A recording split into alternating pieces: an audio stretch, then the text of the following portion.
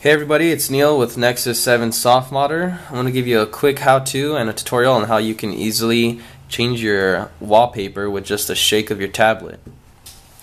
So the first thing you're going to want to do is download the application called Shake It. You're going to want the free version. There's also a paid version, I'll get into that later. So I've already downloaded it, so I'm going to open it. In here you're going to see duration and sensitivity. These are actually locked until you get the pro version. So for right now all you can do is just select wallpaper, set shake it, and set it.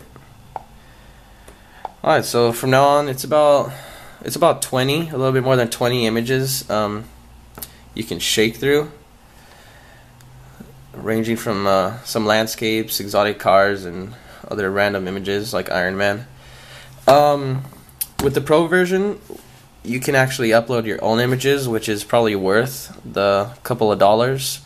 But if you're content with just some of these basic images, I mean there's 20 of them, so hopefully you can find something you like. Alright, so I hope you guys enjoy that. For more information, check out the article on Nexus 7 softModder, and don't forget to subscribe.